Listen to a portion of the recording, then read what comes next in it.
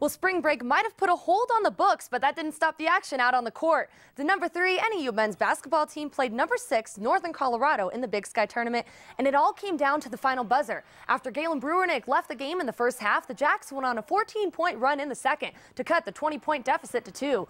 A little more back-and-forth action, including 20 points from Asim Dixon, brought the game to a single game-changing shot. But the ball bounced off the rim, causing the Lumberjacks to lose to the Bears in the Big Sky quarterfinals, 62-60. Lumberjacks finished the season 15-17 overall, 12-8 in the Big Sky.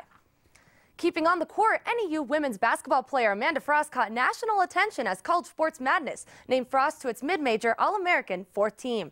Frost is one of 2 players from the Big Sky named All-American after averaging 22.5 points a game, the 3rd best scoring average in Big Sky history.